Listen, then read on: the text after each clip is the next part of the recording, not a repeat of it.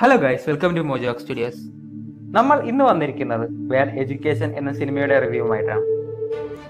Please join me in welcoming to the stage our district superintendent and my friend, Frank Tassell. In Long Island, the town is only as good as its public schools. The better the school system, the higher the price tag on the homes.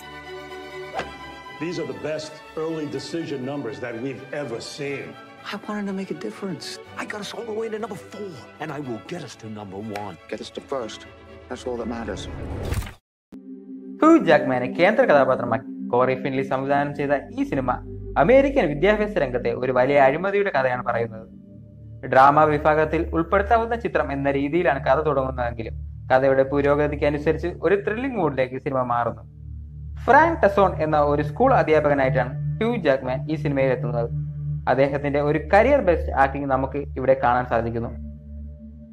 ഈ സിനിമയിലെ ആദ്യത്തെ 3/4 മണിക്കൂർ character ഡെവലപ്മെന്റിനും ഈ cinema നടക്കുന്ന സാഹചര്യങ്ങൾ നമ്മളെ മനസ്സിലാക്കി തരാനും ഉപയോഗിച്ചിരിക്കുന്നു. അതുകൊണ്ട് തന്നെ മെയിൻ തീമിലേക്ക് കടക്കുന്നത് അതിനുശേഷമാണ്.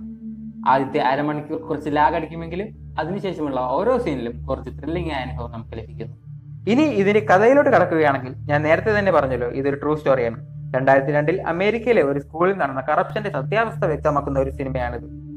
റോസ്ലിൻ ഹൈസ്കൂളിനെ അമേരിക്കയിലെ വിദ്യാഭ്യാസ രംഗത്ത് ഉന്നതിയിലെത്തിച്ച ഫ്രാങ്ക് ടസോണിനെയും പാം ഗ്ലിക്കിനെയും എല്ലാവരും ബഹുമാനത്തോടെയാണ് കണ്ടിരുന്നത്.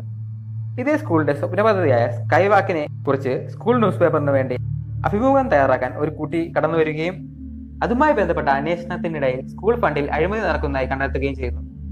അങ്ങനെ ഫ്രാങ്കിന്റെയും പാമിന്റെയും കള്ളത്തരങ്ങൾ പൊളിഞ്ഞു തുടങ്ങുന്നു. ഇങ്ങനെ മുന്നോട്ട് പോകുന്ന കഥ ഒരു ത്രില്ലിംഗ് അനുഭവമാണ് നമുക്ക് സമ്മാനിക്കുന്നത്.